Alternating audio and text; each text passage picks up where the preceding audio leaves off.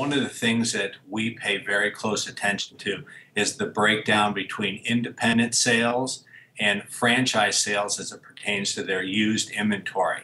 Where the franchise dealers have seen an uptick in their used inventory, we've still seen relatively similar increases from an independent perspective. No question, the last 2 or 3 years, we've seen an uptick since the 2008 and 2009, but we pay very close attention to it. One of the things that we do is ensure that we're providing the independent dealers similar, if not the same tools that franchise dealers have so that they can stay competitive in their space and making sure that they're meeting the demands of the consumers, whether those consumers are going to franchise stores. We're hoping that they're going to see the same type of benefits of going to independent stores as well, because some of the information and some of the training that we continue to provide that group to stay competitive with the new car stores.